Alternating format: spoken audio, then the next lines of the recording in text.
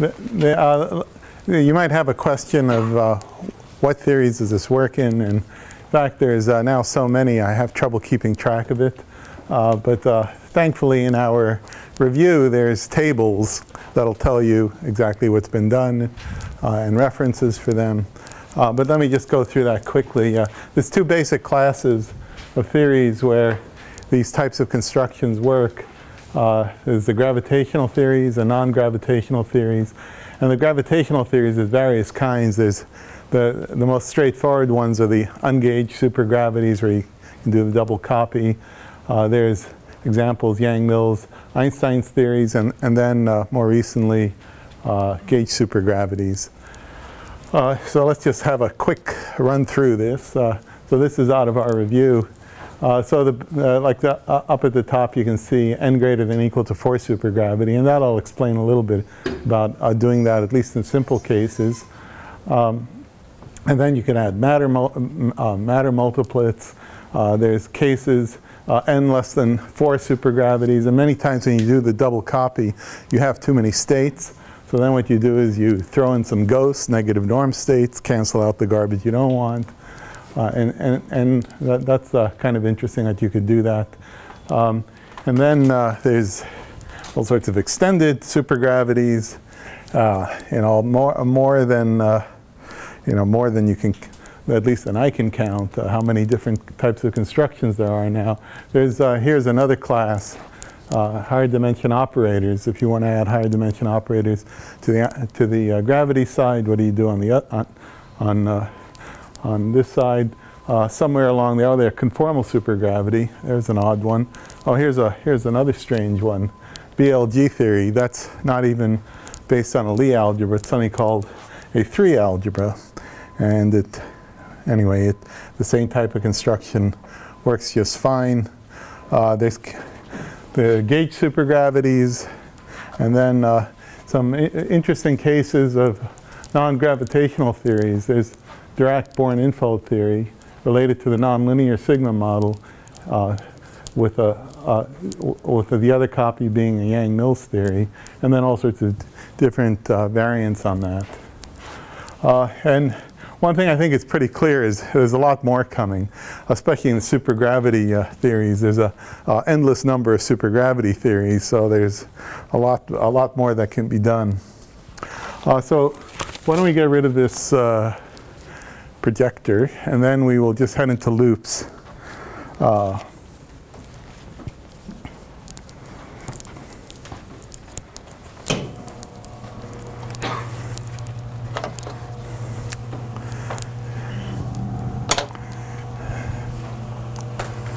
So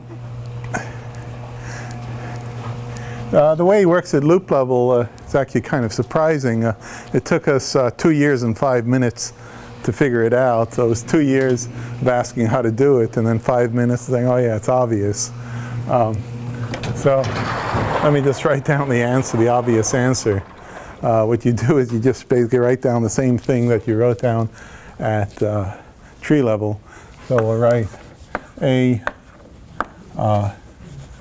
L loops, say an endpoint function. Okay, there's some normalizations, coupling constants. So L is the number of loops, and then here we have we sum over permutations of external legs. So we want manifest crossing symmetry in the diagram. Would be a good thing to have. And then what you do is you sum over the diagrams that are built out of cubic vertices. So, well, I guess I don't have to write it since I already wrote it, but diagrams like this. We're only using 3-point vertices. So that's the sum over those diagrams. Then at loop level, well, you put in a loop integral. L equals 1 to L dd PL over 2 pi to the d. And then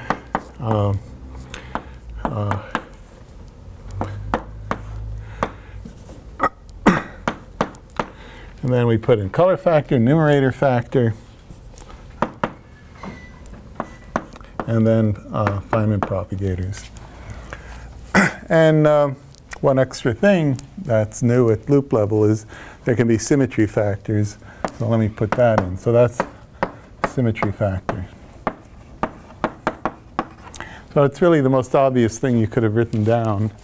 And indeed, this thing does work. I'll, in fact, show you a little bit later 3-loop construction for n equals 4 super Yang-Mills, and then the supergravity case.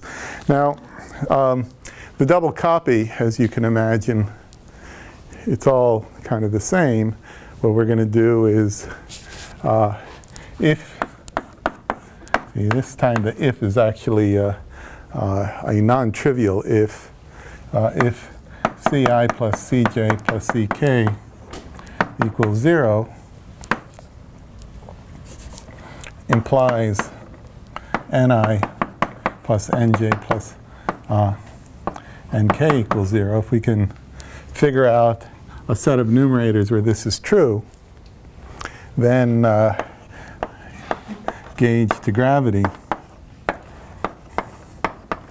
is what you might have guessed. Ci goes to Ni.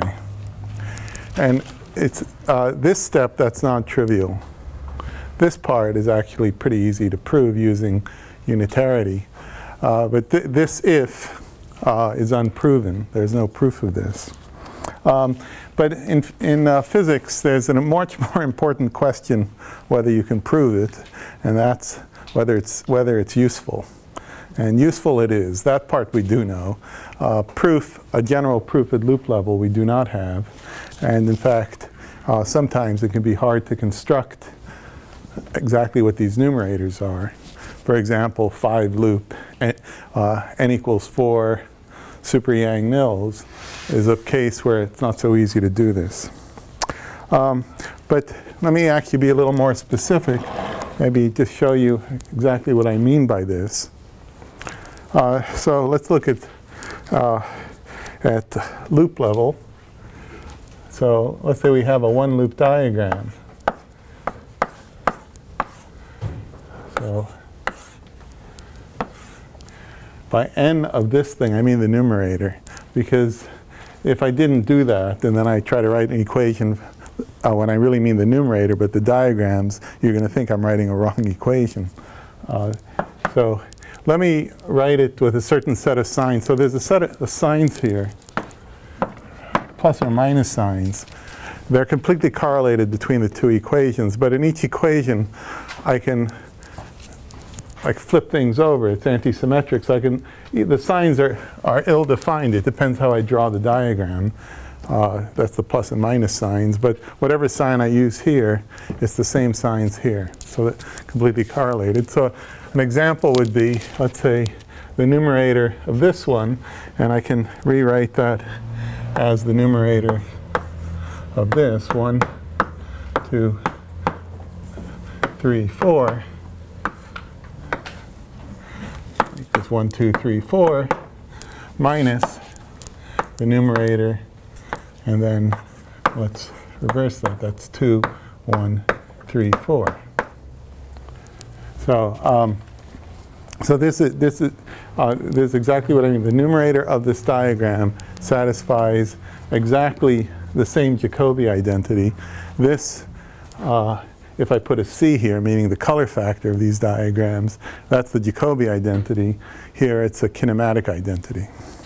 Okay, so that's what I mean by this.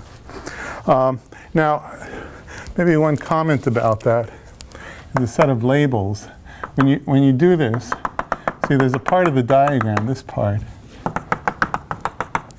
and then around here, which is different in all three diagrams, but the rest of the diagram is the same.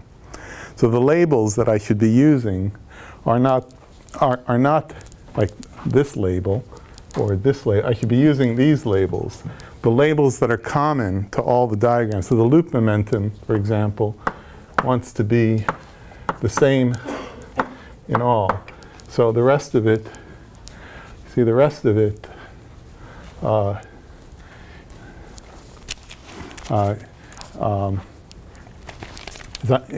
I want these parts of the diagram to be the same. Okay.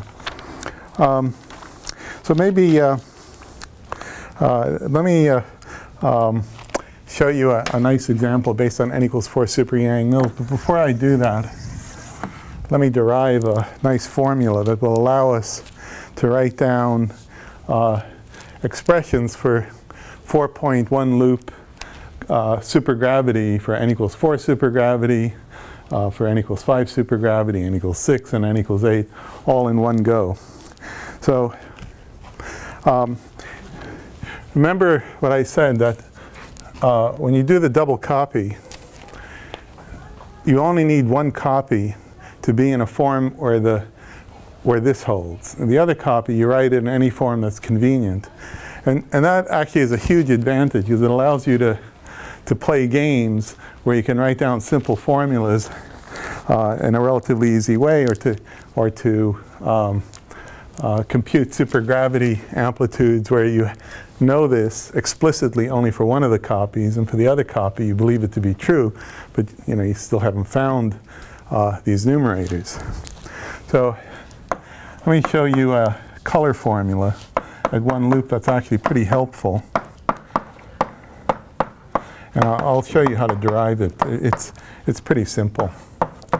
1, 2, 3, 4, which I'll define. It's a color factor. It'll be a color factor of a box diagram.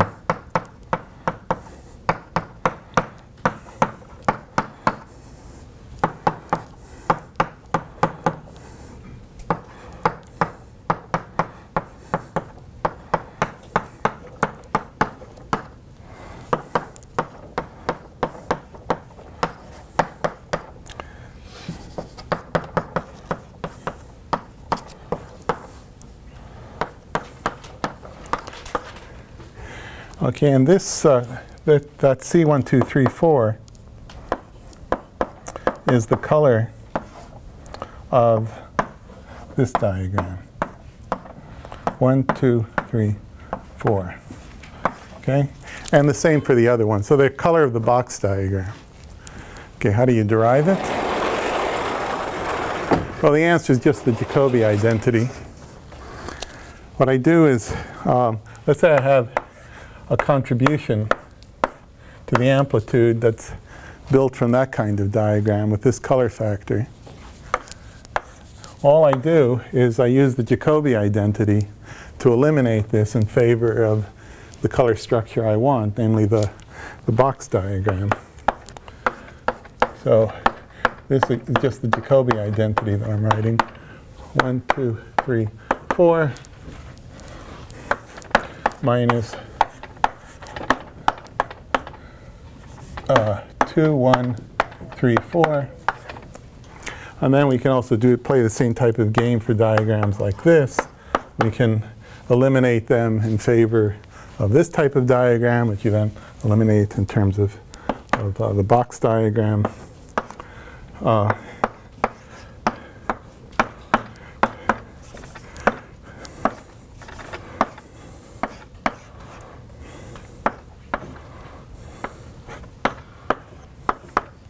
So that's 1, 2, 3, 4, 2, 1, 3, 4. 1, 2, 3, 4. It's the color of this. Okay, and that's basically how you prove it. And what these A's are, these are one-loop partial amplitudes. But anyway, they're gauge invariant because you've eliminated all the Jacobi identities. So these are independent color factors, and you can do this in general. There's Dixon, Del Duca, and Maltoni. So this decomposition is DDM decomposition. So this formula, this one, is very general. Just color it. So this is true for any theory. So this could be for a QCD. If you have fundamental representation, there's some differences exactly what you want to put here, but anyway, it's not a big deal to put in fundamental representation. But adjoint representation, it's any theory of, let's see, Yang-Mills, no supersymmetry, n equals 1 supersymmetry, n equals 2, and so forth. Okay, so let's store that formula. Okay. Now, next thing, let's have a look at just checking out an amplitude n equals 4 super Yang-Mills at one loop. And I'll just quote the answer, and then actually if I have enough time I'll even prove it using unitarity if I'm fast enough. But this amplitude, one of these color ordered pieces, is one of those. So this would be a one loop, and then I'll make it n equals 4 super Yang-Mills with the ordering 1, 2, 3, 4. It's a very nice formula. IG to the 4th ST A4 tree 1, 2, 3, 4 times a certain integral, which is just the box integral. So I4 ST minus I ddl over 2 pi to the d L square L minus P1 square L minus P1 minus P2 square L plus P4 square. Yeah, I wrote it out, but anyway, it's just the integral you would get if this was a phi cubed box of phi cubed field theory, just with Feynman propagators. And this is the answer, n equals 4 super Yang-Mills. And we might ask a little question. Does this thing satisfy the duality? And we could go check it. Now, notice there's no triangles. No bubbles, no triangles, no bubbles. Remember that? That's going to be kind of interesting later. So let's go look at our identity. It's a very boring identity. There's no triangles. Well, this is for the color, but we can rewrite it for numerators. So what this identity says is if there's no triangle, then these two must be equal. And we can just have a look at that. Is it true that if I relabel, are the numerators equal? The numerator is this object. And this thing has a crossing symmetry. That's the amplitude identity I proved before. Oops. Oh. Well, I guess I'll erase this. Bad news, it's got wet. Oh well. No. Yeah, maybe.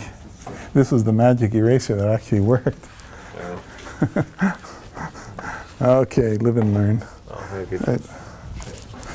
Oh. This one is bad. Yeah. Okay, thanks. Well, we had proved the amplitude. Just recall it from the last lecture. ST A tree 1, 2, 3, 4 is equal to SU A 1, 2, 4, 3. So if I permute it, it's the same thing. Okay, I put a redundant S in there, but if cross out the S's, it's the same amplitude identities I had before, and also equal to TU A1, 4, 2, 3. So then you see it has exactly the property that we want.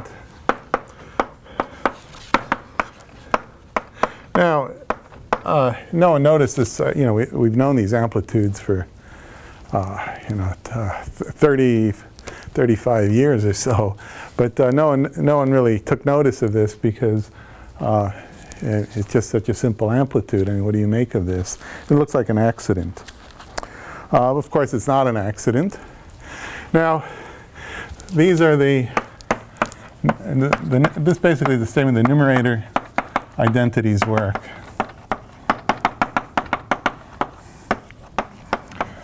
So from that, immediately say, oh, I know what I can do with this. I can go to that formula, for example, and I can just stick in these numerators instead of the color factors. So immediately I have one loop n equals 8 supergravity. If this is n equals 4 super Yang-Mills, right, n equals 8, the way I get it is I take n equals 4 times n equals 4, and that gives me the n equals 8 supergravity. It's just that simple.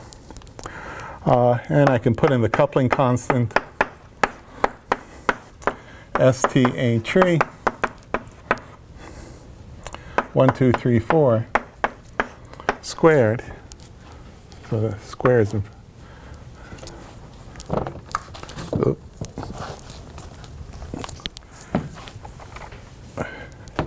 identities work.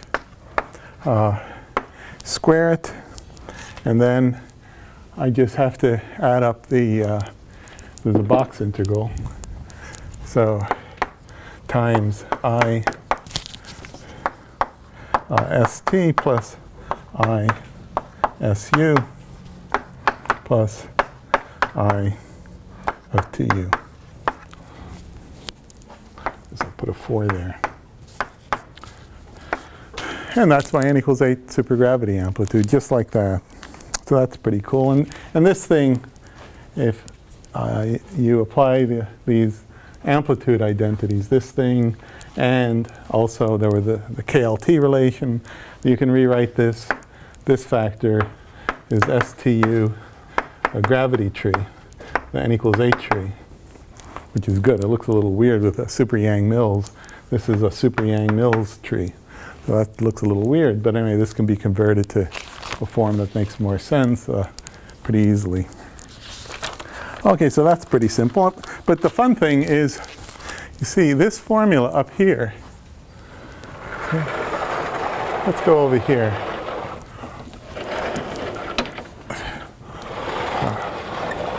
This formula. This holds for any theory. So let me convert this formula to supergravity.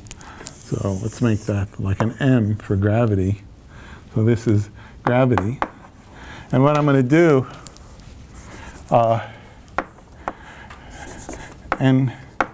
this will be n plus 4 supergravity. So let's take one copy to be n equals 4.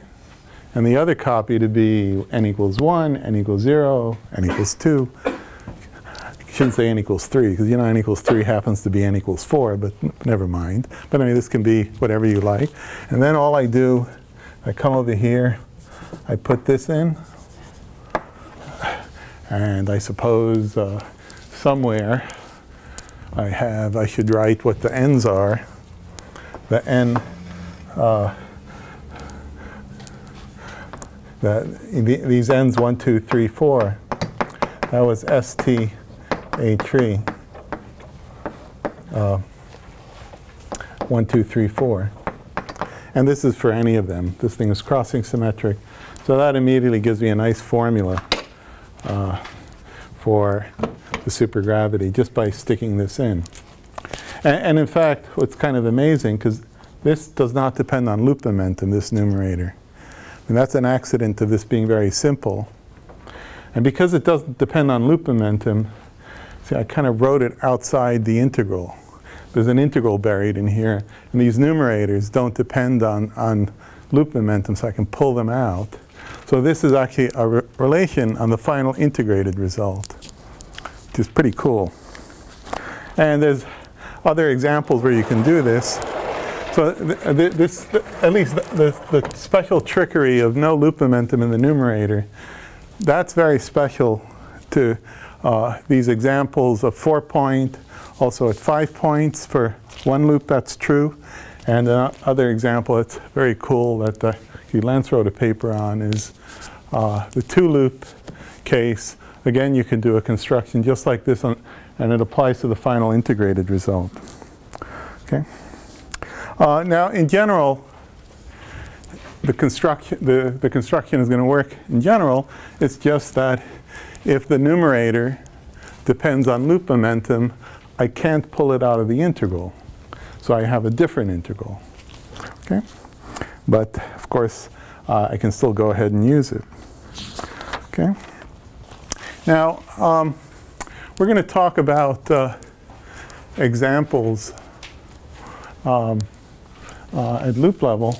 So there's a tool I just want to talk about sum, which is generalized unitarity. And one reason this is important is because we don't have any proof that these double copy formulas work or that the BCJ representations work. You need a way of checking that it's true. So to do that, you use unitarity. Okay, and the way we're going to define it is simply as removing the integration symbol and then replacing some propagators with on-shell delta functions. And the idea is that we're supposed to take a loop amplitude and chop it into smaller pieces, where these blobs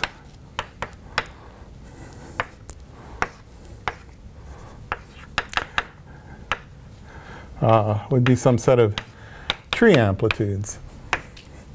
It could be some high point function. So these are trees. These lines, what they represent is on-shell delta functions.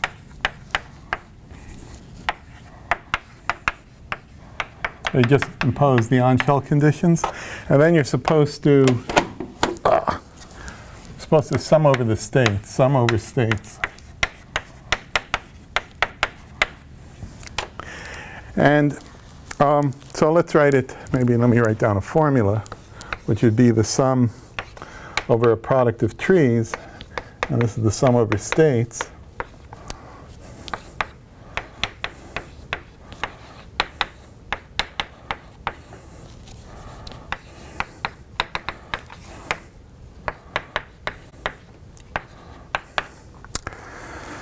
Okay, and then what you do is, in this way, you decompose a loop amplitude into these tree amplitudes. The tree amplitudes you know, and the basic trickery is you match the loop amplitude against these product of trees once you've imposed these on-shell conditions. Normally, we work with an ansatz.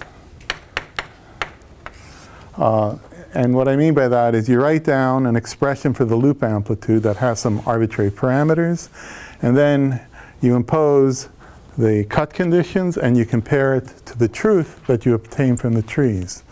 And then you solve for these parameters. And that's generally a good way of doing it. I mean, sometimes it can get a little complicated if you don't do it very well. But it has one very big advantage, is when you use an ansatz, you declare, I want my amplitude to have the following properties, because your ansatz enforces those properties. For example, you might like manifest crossing symmetry, would be a good example. You might like locality. That's a pretty good property. And there might be other properties that you might like, certain power countings or other things. Okay? Now, that of course was too quick, so the right thing to do is, let's see if we can work out an example. One example of unitarity, how we're going to do it. So the best example is a one-loop example for n equals 4 super Yang-Mills theory. So I'll outline it and give you homework. Let's try the wet one.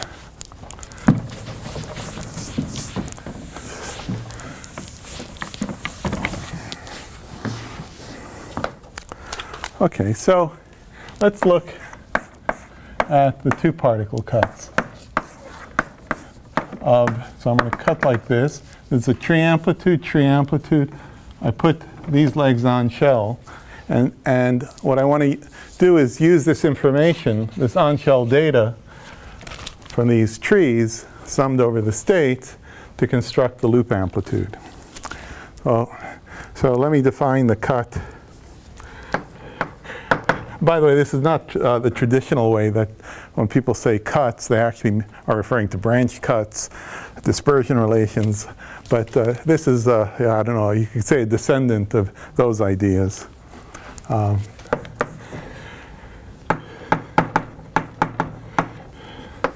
So let's define the cut. So this dotted line means I want this to be on shell.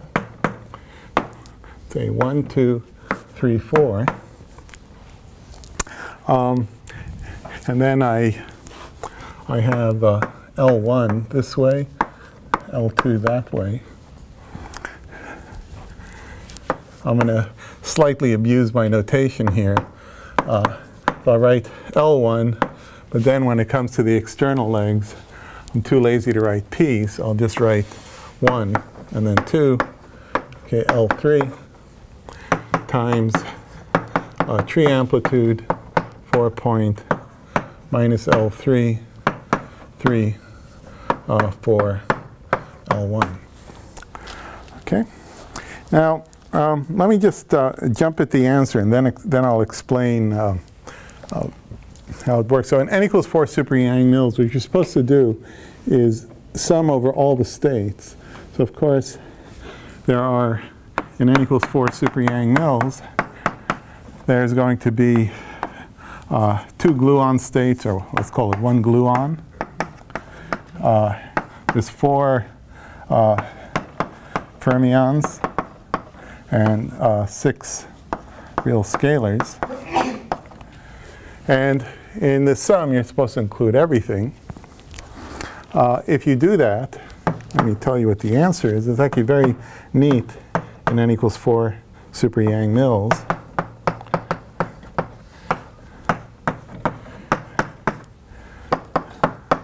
L1 minus P1 square. And for homework, you can work this out, and let me give you a few more details about that.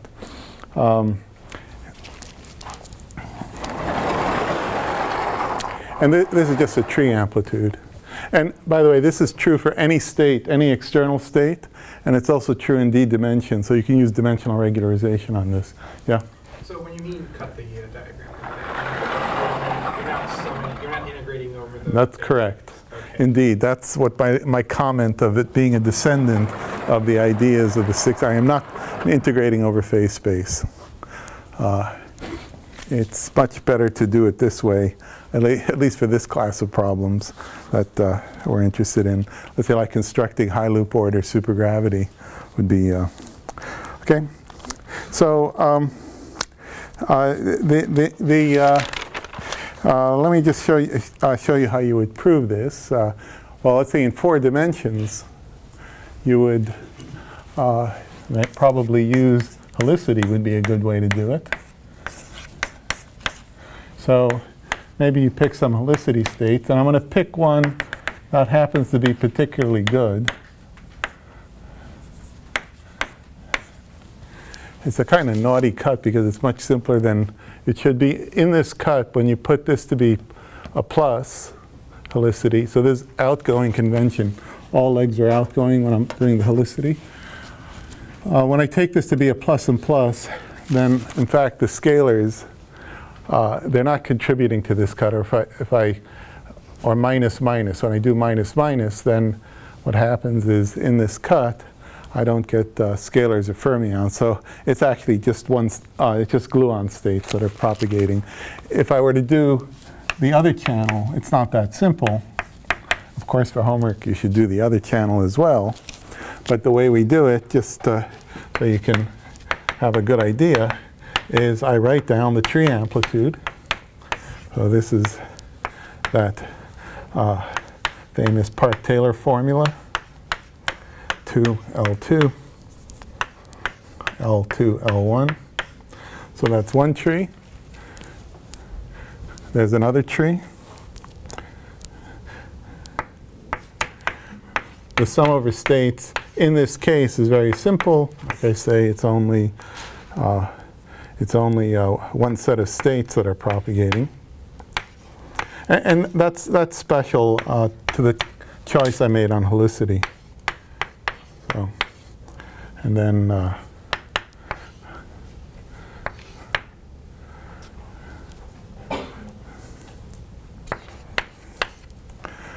so this thing, the way you want to clean this thing up is you want to rationalize it.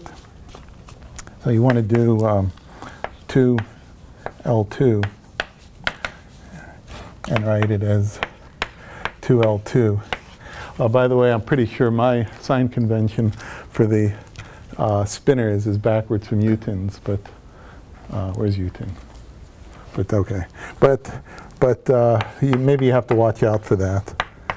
There's some sign conventions. Anyway, in our review, we have certain sign conventions. So you use this to rationalize. You take all these spinners and you rewrite it so it looks like Feynman propagators.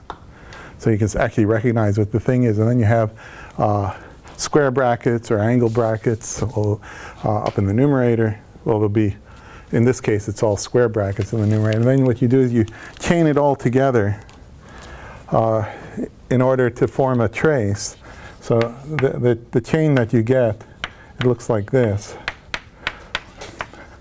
For L1,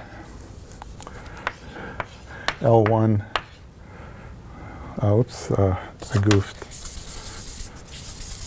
It's a square bracket. L1, L2.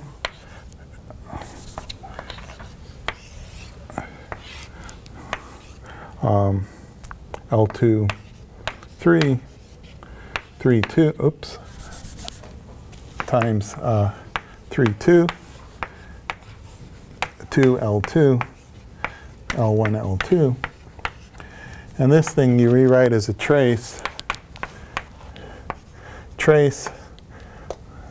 of a half 1 plus gamma 5. And then it's L1 slash P1 slash, P4 slash, etc. And then you evaluate the trace, and then you shake it. And then if you shake it sufficiently well, you get that formula. Okay, so why don't you, anyway, push that through for homework. The other cut is more fun. So if you have the minus and the plus on one side of the cut, so you're cutting it the other way, then you actually have to sum over all the states. But anyway, that's also pretty straightforward. It's not too hard to do that. Hopefully following Newton's lecture can be too hard. Okay, so what are we going to do with this? We have a great formula for a product of trees appearing in the unitarity cut. Right? Those are trees. What are you going to do with it? Well, let's suppose you happen to want gravity. Like maybe you're interested in properties of gravity loop amplitudes. How do they behave in the ultraviolet, for example? So it's now very straightforward because we have our KLT formula. So if I'm interested, suppose we want n equals 8 supergravity at one loop.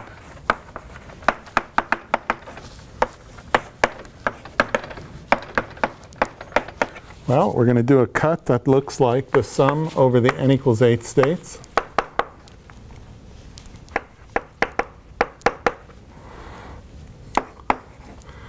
We're going to have a tree amplitude of gravity.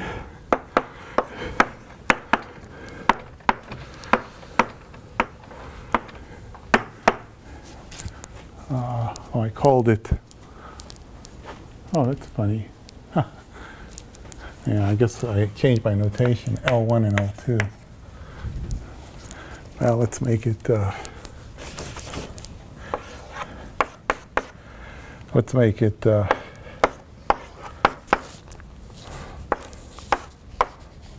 1, 2, 3, 4,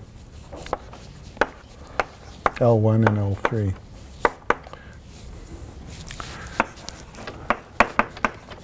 So suppose I want to evaluate this thing.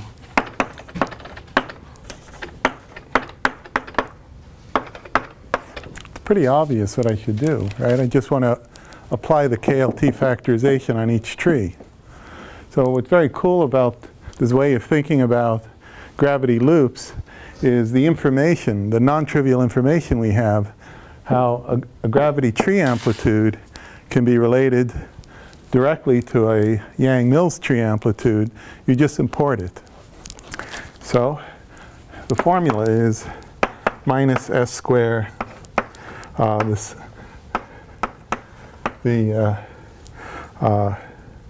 gauge n equals 4. So we have to sum over those states. A tree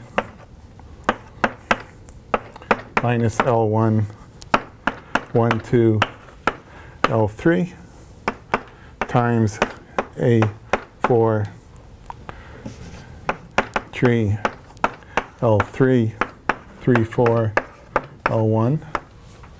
So I'm just applying KLT to this. So this is one of the KLT factors from here. This is one of the KLT factors. This one KLT factor from there. Then the second KLT factor, which gauge n equals 4. It's the same thing except I'm supposed to twist some legs. So let me swap those two legs.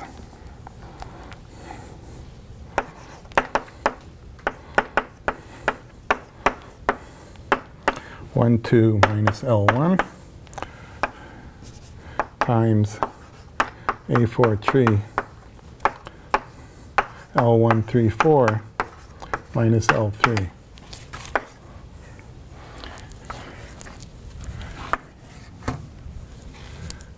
So this thing factorizes. Each term here is something I've already evaluated. See, this is what you want to do in any kind of amplitudes calculation. Instead of starting fresh, you want to say, what did I learn last year or last lecture? And then I want to apply that to this lecture. So this formula, this thing, it's just that. Except maybe some labels that we have to keep an eye out. There's some labels. So it's now very straightforward. There's just one little trick that you need. There's a partial fractioning. You'll discover you have too many propagators when you work that out. You stick in the solution. Well, actually, let me just do that.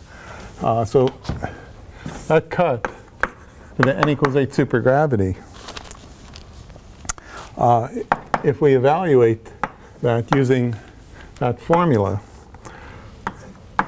we get STA tree, 1, 2, 3, 4 for the external legs, that thing squared, and then we get L1 minus P1 square, L1 plus P4 square, and then L3 plus P1 square, L3 plus P4 square. Then you look at this thing and you say, that's kind of an odd guy because it's got too many propagators. It's supposed to represent some kind of diagram. I mean, this thing is supposed to represent, maybe it represents like a box diagram. Would be a good guess of what that thing should be. Notice the box diagram has one propagator times another propagator. That's 2 propagators. How come I got 4 propagators? So if you think about it a little bit, what could be the problem? Remember, in n equals 8 supergravity, there's no color ordering. So when you're looking at the S-channel cut, you're mixing in somebody else. 2, 1, 3. 3, 4.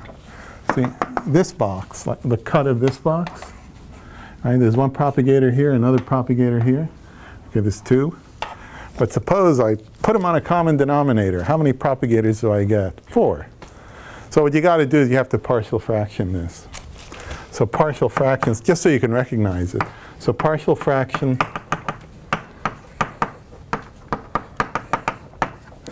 and you want to partial fraction it into these box diagrams. And when you do that,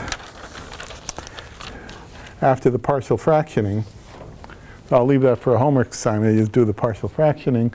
It's in the notes, of course. You can, so maybe it's not a very good homework assignment since it's in the notes, but anyway, it's you partial fraction it, and in fact, indeed, the cut is the final answer for the cut. 1, 2, 3, 4. Also, we clean up this Yang-Mills tree square. We clean it up using amplitude relation and KLT relation. We turn it into a gravity tree, so it looks nice. And then it's times 1 over L1 minus P1 square plus 1 over L1 minus P2 square.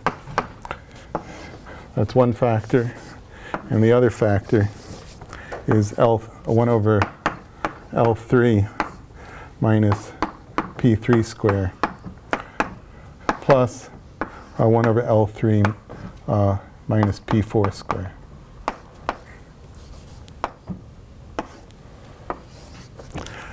So that's, in fact, a collection of 4 boxes.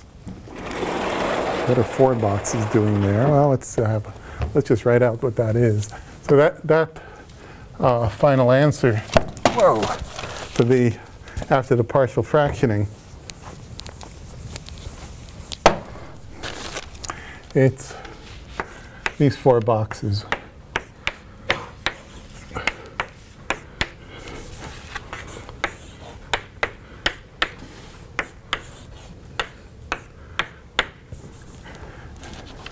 One, 2, 3, 4, 2, 1, 3, 4, 1, 2, 4, 3, and 1, 2, 4, 3. And let's indicate that the cut conditions are active. These are on shell delta functions, not propagators. And if you look carefully, you'll notice 1, 2, 3, 4.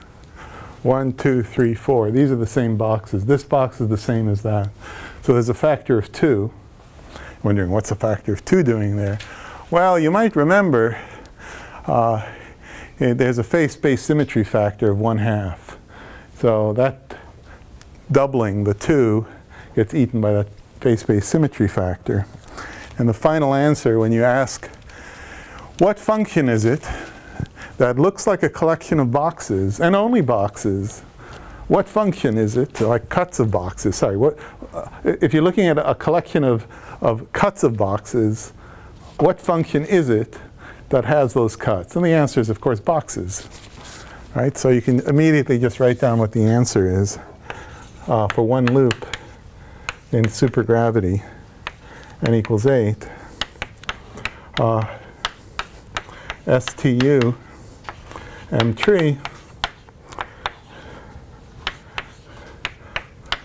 1, 2, 3, 4 plus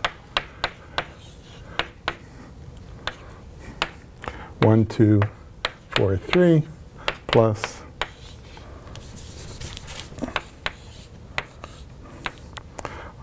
1, 4, 2, 3. And in fact, this is exactly the same answer I got by doing this double copy by replacing color factor to numerator factor.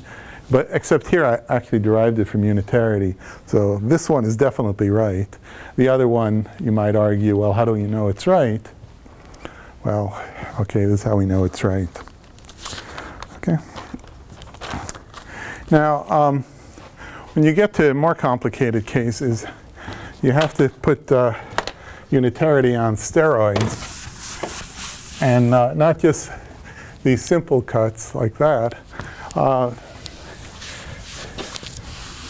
the best way, at least at present, there's I think some good ideas about how to do better, but at least at present is this method of maximal cuts. And it's a way of organizing things where you work from simpler cuts to more complicated cuts very systematically by a set of levels, and you hunt down missing pieces one by one. And this is one of the tools that actually becomes important as you start getting up to high loop orders. So let me just say a couple words about that. So there's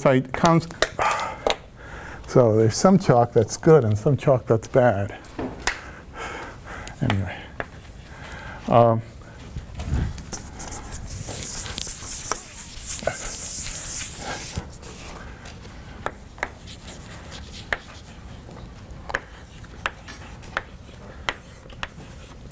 Okay. So, for example, something like this is not a diagram. It's a set of cuts, but it's a very simple set. And in this set of cuts, everything is just 3-point functions. Now, at the moment, it's not what I'm talking about. I'm not going to keep track of what's MHV, what's anti-MHV. I think in later lectures, you're going to see different colorings, black and white. For MHV or anti-MHV, depending on helicity, but I'm not going to make that distinction here. All we have are just 3-point vertices, and they're placed on shell, and we can call them 3-point amplitudes. And the cool thing about this set of cuts is we'll call these MCs, like maximal cuts. So it's the maximum number of legs are placed on shell. And the cool thing is that this set of cuts, the double copy works immediately. I mean, it's kind of trivial.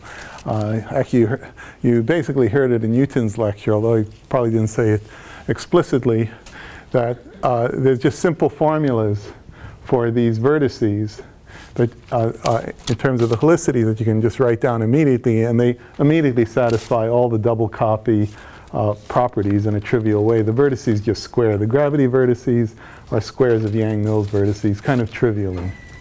Okay, so in this one, you could say this: the double copy just works.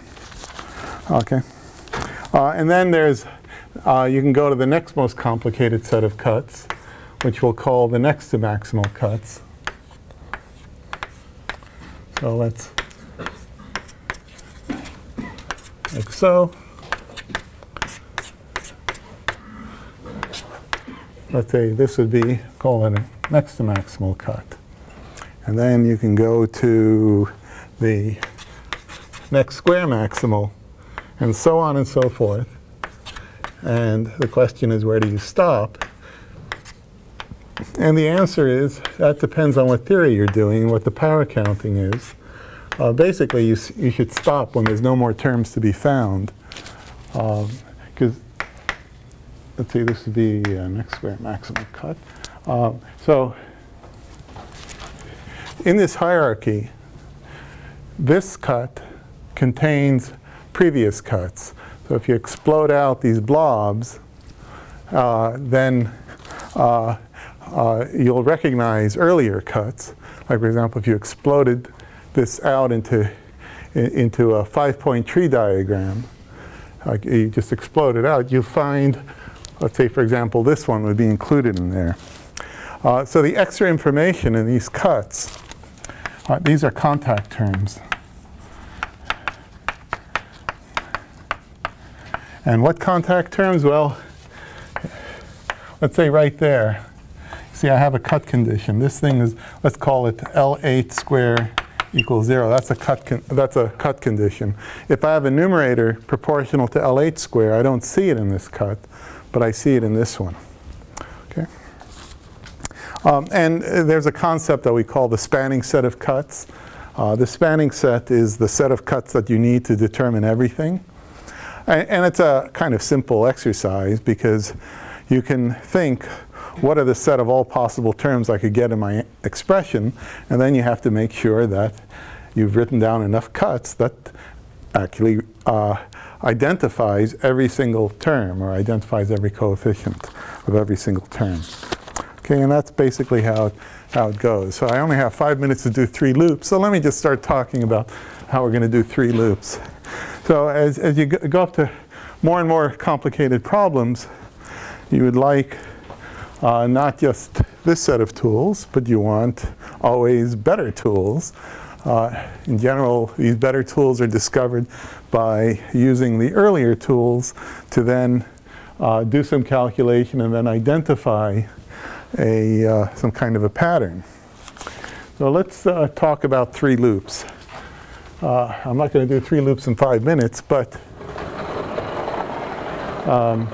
the power counting of n equals 8 supergravity and also n equals 4 super Yang-Mills is such that this is the only set of diagrams that you need.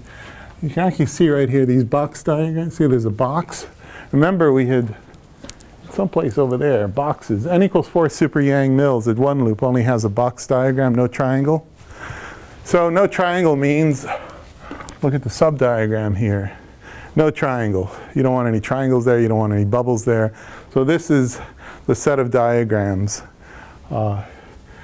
that you get. You actually get a slightly bigger set, but it turns out you don't need them. But anyway, this is the set of diagrams that you write down where you demand no triangles, no bubbles. And that's just based on your knowledge of how one loop worked.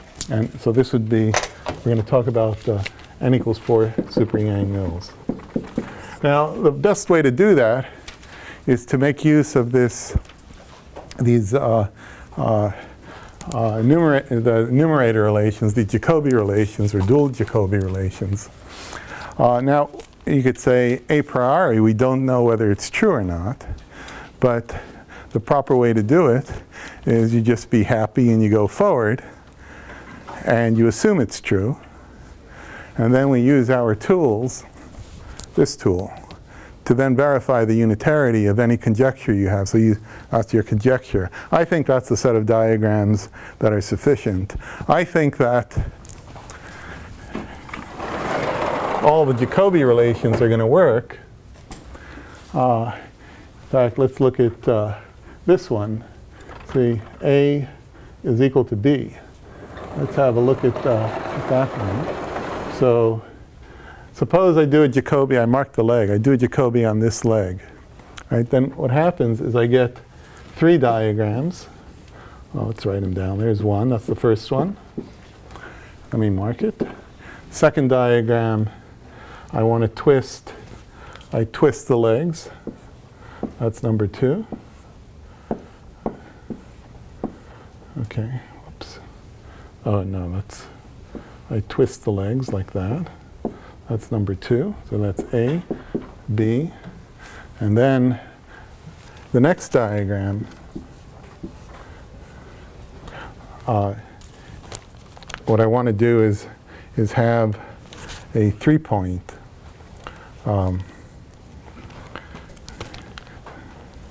So it's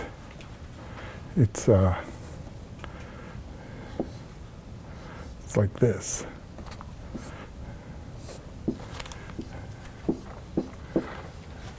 So that's my 3-point. So I'm going to surround the 4-point where I'm doing the Jacobi around here, then around here. This one, it's not in my list. Why is it not in my list? Because, oh, I see you have a problem there.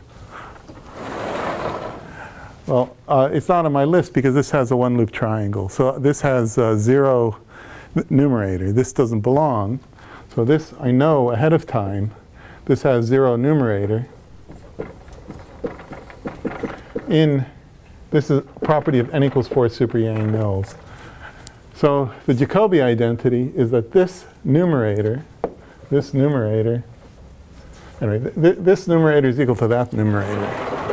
There it is. A is equal to B. Okay? And I go through the diagrams and I do Jacobi identities on them. And I maybe not in all cases, but in some cases I've marked which Jacobi identity you want to do that then gives you nice relation. Like let's say diagram J is a nice one. So diagram J, if you look at it, looks just like diagram E. Oh, okay, I'm almost done with what I want to say. It looks just like diagram E.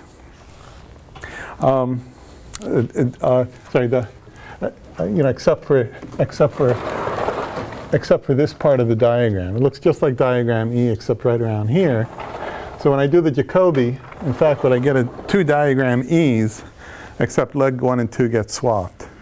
And I just march through Jacobi identities. If you're not careful or you're not thinking through it too carefully, you can just do all of them, but that's over redundant. You don't need to do that. You just carefully select ones that allow you to solve, and this has actually been arranged in a careful way. Let's watch this. A is the same as B is the same as C. C is given in terms of E. D is given in terms of H. H is given in terms of G and also I. And where was I lost some identity. Oh, there it is. I lost some identities. NG is equal to NE is one of them. And also, let's see.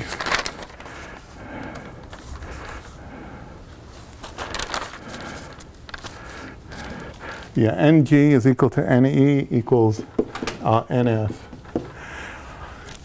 Anyway, you can go through these identities, and they're, of course, in the notes, and you will discover that every one of these diagrams, A, B, C, D, F, G, H, I, J, K, L, can be written in terms of diagram E.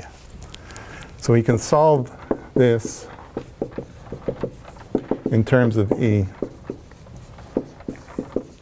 So the punchline is that when we're trying to figure out the unitarity constraints, if we assume this to be true, the only one that we actually have to get right is diagram E, and that determines all the other ones.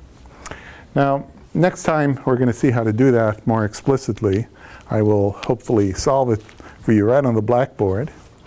It's actually much simpler than you think, because there's a set of constraints very similar to the box property that you can only have one-loop boxes. You're not allowed to have one-loop triangles.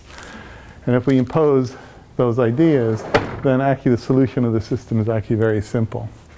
And this is the basic idea of how we do, let's say, 4 loops. Unfortunately, when we get to 5 loops, which we'll talk about next lecture, then it gets more complicated. Somehow we're unable to solve the system with the unitarity constraints. So then we need another way of doing it. And in fact, we do know the other way. So next time I'll explain that.